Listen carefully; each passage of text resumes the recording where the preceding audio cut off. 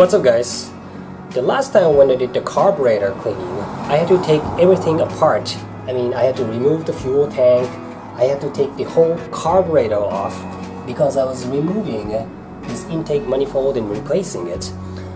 But this time, I am going to open up the other side of the carburetor, which is this side, right here, without removing everything, to show you some of the adjusting things you can do to change the fuel mixture.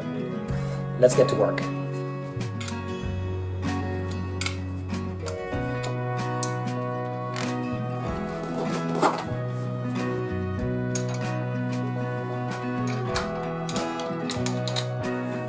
So the bolt here is now taken off, and what I'm going to do now is to take these bolts off and then lift the tank up like this, with this side of the tank actually attached to the frame. And then I'm going to use some of these wood pieces there to give a little space, for me to reach in there.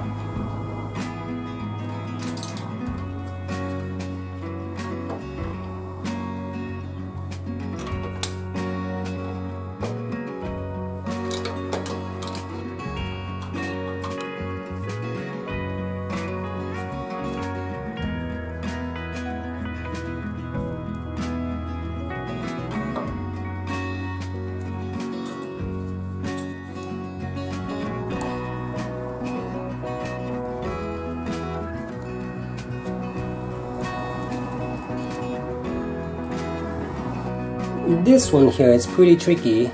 It's quite, it's behind that.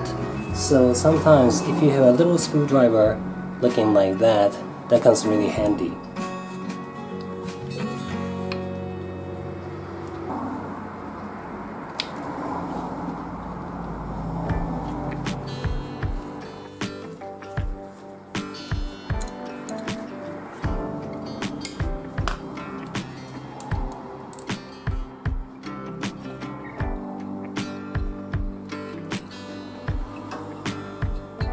So in here, there's a diaphragm, which is this, and then the jet needle, which is inside, and then you need a flathead screwdriver like that.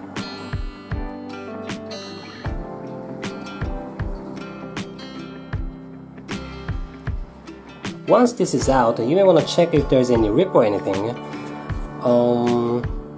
Looks to me this is looking good. So what I'm using now is to use a flathead screwdriver and unscrew the jet needle, which is inside, right like that.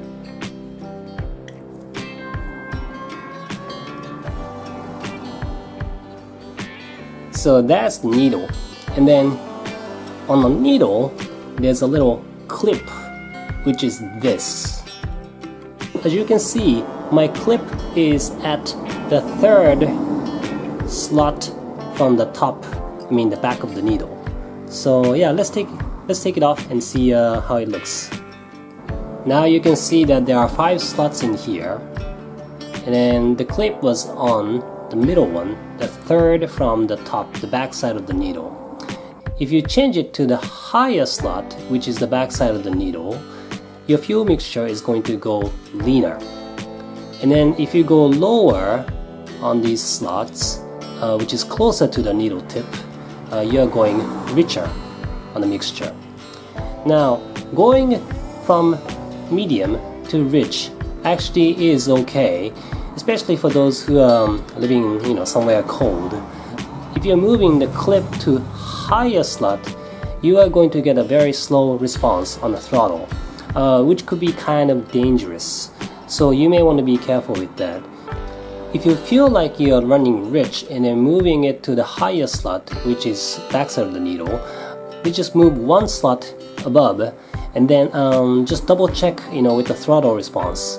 If you're getting delay on the throttle response, that means you're getting, the mixture that is too lean.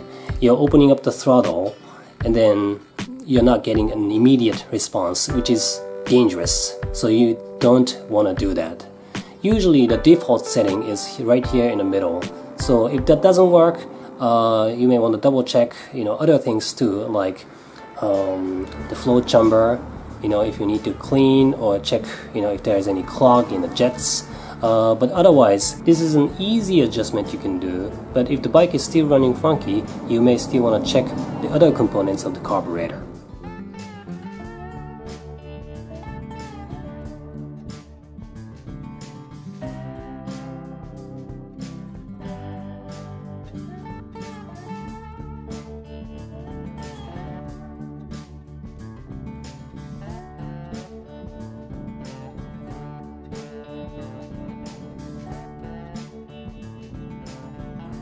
So my bike is running fine, so I'm just going to put the clip right back on here, right in the middle, and then reassemble everything back together.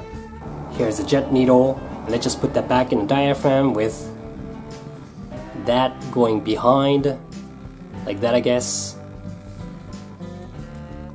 Like that.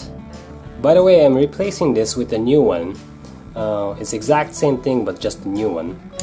The old one looks like that. You can see the difference there. So let's just tighten it up and then reassemble everything back on, and it's all done. There, oh good. So let's just put this back on.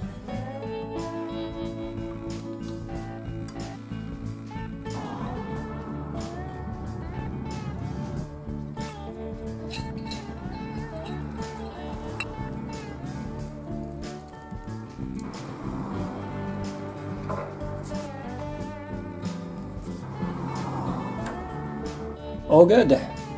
So let's put the tank back on and put the seat back on, and then ready to go for the test ride. Well, thanks for watching, and I'll see you again soon.